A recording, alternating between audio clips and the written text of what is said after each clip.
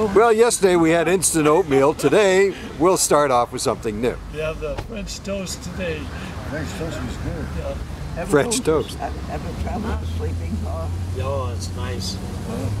It's nice if you have to go to the John at 4 o'clock in the morning. Oh, it's terrible. Because they have sleeping cars where Yeah, I had John in my room.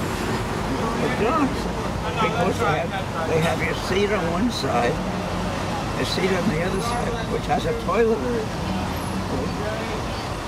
And the door closes like this. The sliding door closes like that.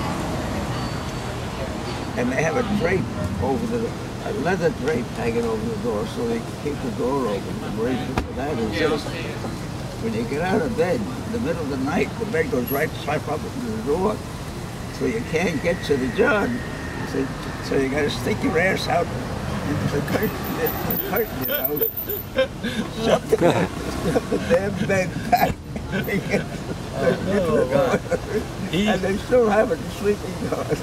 Well, you know, when I saw Don, he did a 43-minute show. He gave me a DVD about being on the ship down in a harbor of Mexico, and he talks about the size of the rooms on the ship. He was the funniest person I ever saw in my life. He just made you laugh about the size of the rooms, where the bathroom is in relation to, just like you.